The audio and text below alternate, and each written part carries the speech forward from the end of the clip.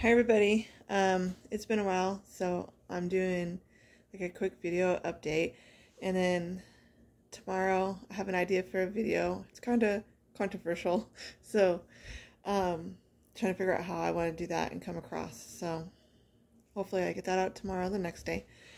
But so what I've been up to, last Wednesday, Tuesday or Wednesday,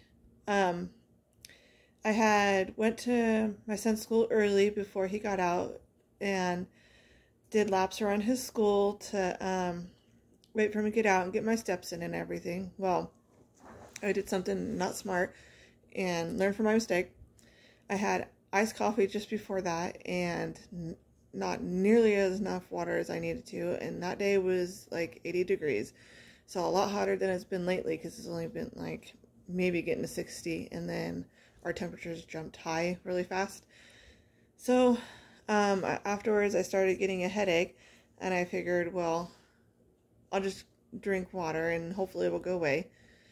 So I got my son, then I go just down the road and get my daughter from school, then come home, and then my daughter wanted to go to the library. So it's not even a fourth mile away. So I was like, sure, we can walk. My headache shouldn't be that bad because it still didn't go away.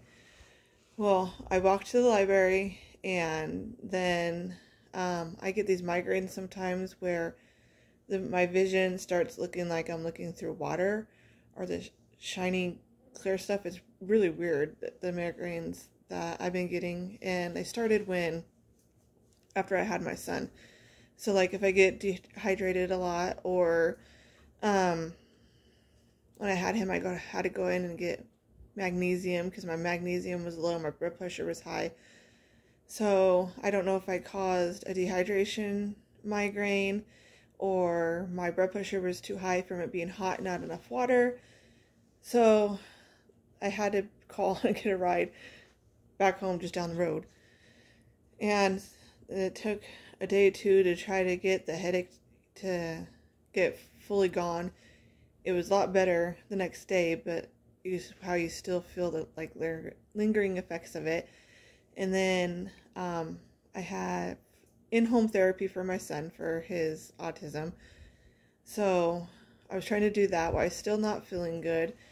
And then the weekend came, and then I kind of just got in this depressive mode where that thought in your head, oh, poor me, every time you try to do something goes wrong. Why can't it just go right?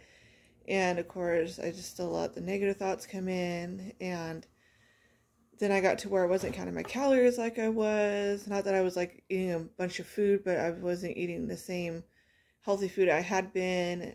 And like usually I eat like a semi-big breakfast, maybe a really small snack, and a big dinner to hold me up to the next day. So those days that once my migraine was getting better, I kind of just snacked instead of actually eating anything, that I should have been, or, bigger meals, just snacks throughout the day. So that didn't go well because I let the depression of feeling like, oh, I'm putting all this effort and now this happened. And I know people are trying to get healthy and they have stuff like that happen to them too. And they just, take a breather and get back on. For me, because of my depression, I kind of just like negative thoughts, just let them keep going. So that wasn't good, and it's taken me a few days to try to get back in the swing of how I was doing things and drinking more water. And I've been getting at least 2 of my 24 in, so 48 ounces. I'm trying to up that even more because when you're bigger, you're supposed to drink more water because it's ounce per body weight, which there's no way I'm going to drink that much water, but I really want to, get it up higher. So, and also so that way I don't get that migraine again. So I've been dealing with that. And then last Sunday,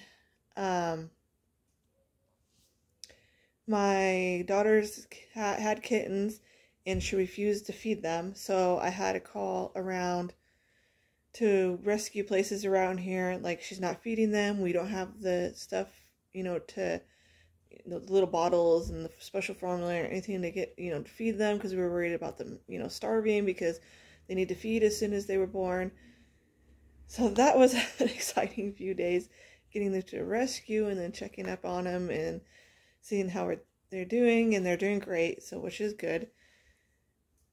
So I've been dealt with that, not feeling well, and I kind of just let things that kept happening get to me instead of finding ways to deal with it. So, but I am getting into walking. I will have those screenshots of my walking that day before it all happened.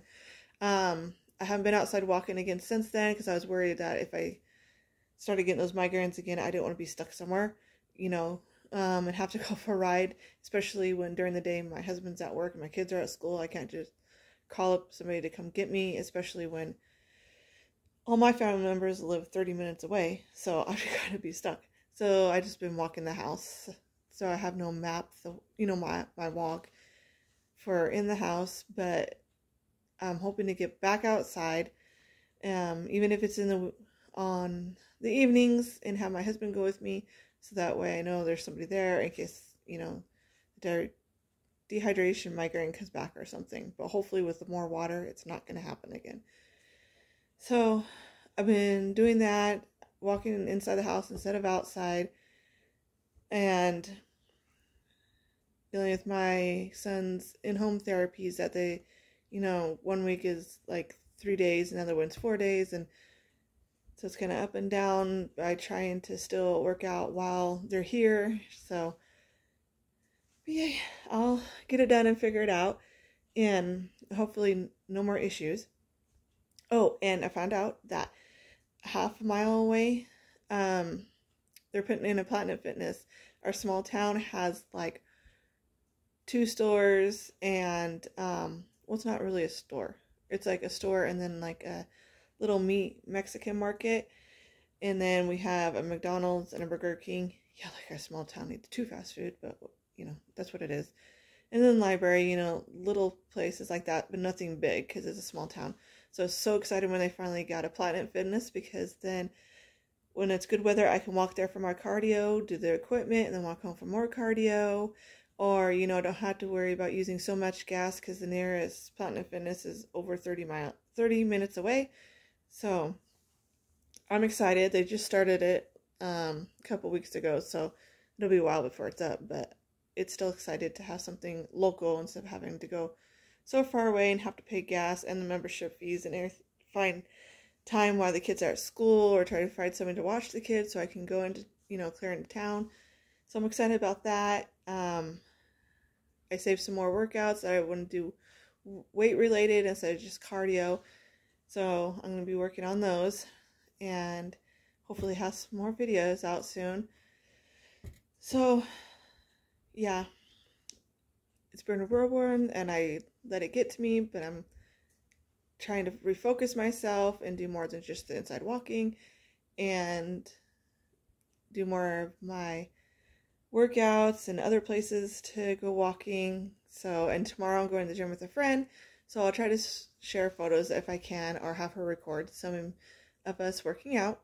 And then I'll try to get that other video I was thinking of doing, and that's about it right now. So get that whole water in, especially when the heat is rising. I know some places still have cold weather, or it goes cold, hot. So it is very important for your body to get that water in, especially with the heat and working out, and just for everything that it needs to function. So thank you for my little rambling kind of update, and see you soon. And I hope everybody's doing well. Oh, and I am doing Derek's Journey walk thing again.